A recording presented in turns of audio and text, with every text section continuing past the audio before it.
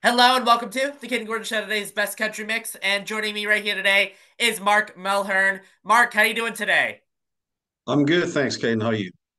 I'm doing wonderful. Thank you so much for taking the time to chat with me today. Oh, it's my pleasure. Thanks for having us. So let's get started by getting to know you a bit and how you get started in the music industry. Sure. I was born in Toronto, Ontario, just outside um, Galapi, Canada, and I grew up there. And then I sort of moved to Omaha, Nebraska for a few years, and I kicked around in Kansas and a little bit of Oklahoma for a little while, and university down there, and did a bit of ranching and stuff. And I moved back closer to home and ended up over in the UK, really, which is where I am now, and that's the short version. In terms of music, well, unfortunately, I don't do it as a full time thing. It'd be lovely to do that. I still got a real job in the 9 to 5 world. Um, but I've always been kind of thereabouts. Certainly singing since I've been old enough to, and someone would listen to me, I guess.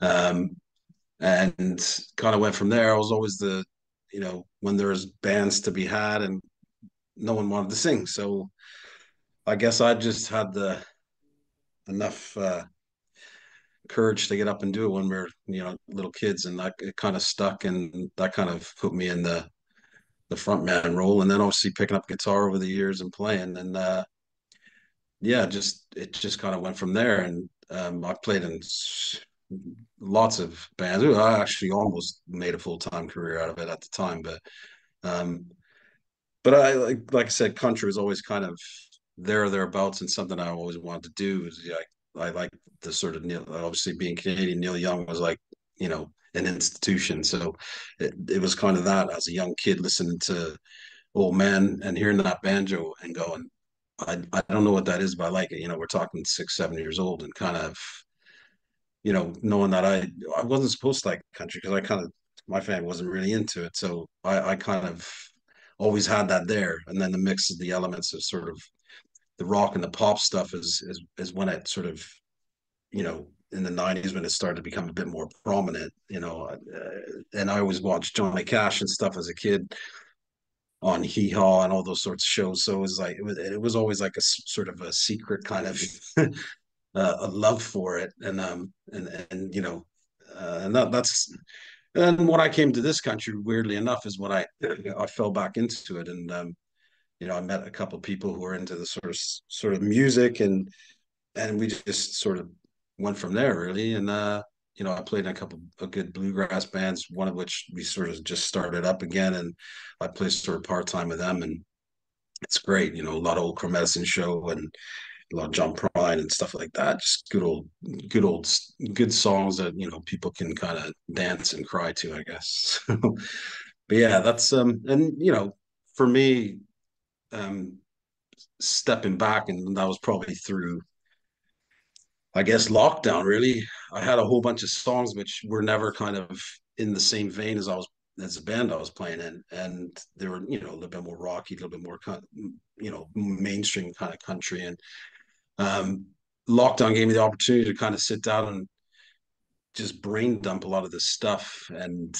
uh, fortunately, some good stuff came out of it. And my mate, who I used to sort of as a colleague in other bands, kind of built a studio in lockdown, and then I threw him some demos, and he's like, well, "These are great, and let's mix them and arrange them." So I spent once we were allowed to go outside again, we spent a few weeks doing that, and what sort of come out of it was obviously Country Strong and other songs, which I'm quite proud of. And I'm the sort of person who, if I'm not happy with it, I'll just chuck it away. So I got to believe in it sort of enough. I'm not just going to write a song for a song's sake. If it's not something I believe in and something I believe is good, then I kind of it gets lost and throw it away into the ether. So I'm just trying to get some traction now back with these songs and get out gigging them. now that we're all free to do what we need to do, and I've had some time to kind of get it together. So that's kind of where I am, and I'm looking forward to kind of the year ahead and what that where that takes me musically. So I think that's about me in a nutshell. And Mark, if people want to learn more about you, where can they find you? Obviously I'm on Facebook. It's just Mark Mulhern. I think that's connected to my Insta, which I don't really use, and I know I'm being told I should in terms of socials. And I think I probably got somebody that's lined up to do all that sort of stuff for me. So yeah, pretty much those two, and obviously stop in and say hello, and I'm happy to answer questions and or share opinions or anything like that that comes along with it. So If you had the opportunity to duet or collaborate with any singer, whether they're with us today or not, who would you choose and why would you choose them, Mark? whoa, that's a hard one. Um, I mean, I love Brothers Osborne as like one of the newer kind of country acts. So Mhm. they'd probably be in this kind of Sturgill Simpson as well. I'd love to, I'd love to be in his sort of brain or in his space for a few hours. And like, I'd love to play with somebody like Catch Secure from Old Crow Medicine Show. I'd probably those three. I don't know if I could pick one. So yeah, sorry, I've taken the bonus prize and one, so that's the three I probably would. What advice would you give someone that might want to start doing music, whether that be singing or songwriting? What would you tell them? Well, I'd say just go with your heart and don't second guess yourself. A lot of times when I was younger, there's periods where you don't do something or you don't forward with a song or and then looking back on it as a sort of grown up now, it's you know I it's all of the things you wish you would have done instead of the stuff that you did. And that's one bit. And the other bit is just to play and play and play and play as much as you can and meet as many people like-minded, whether they're players or just interested in music, and just get yourself soaked in it completely. And that's kind of the two bits of advice I'd give them. And do you have a message that you would like to tell your fans or my listeners? Just any message in general? Yeah, just be kind to each other, and we all have a common sort of platform, and that's music. So that's something that we should share together. And um, yeah, just be nice to each other. And lastly, Mark, is there anything that I forgot to mention that you would like to mention here on the show today?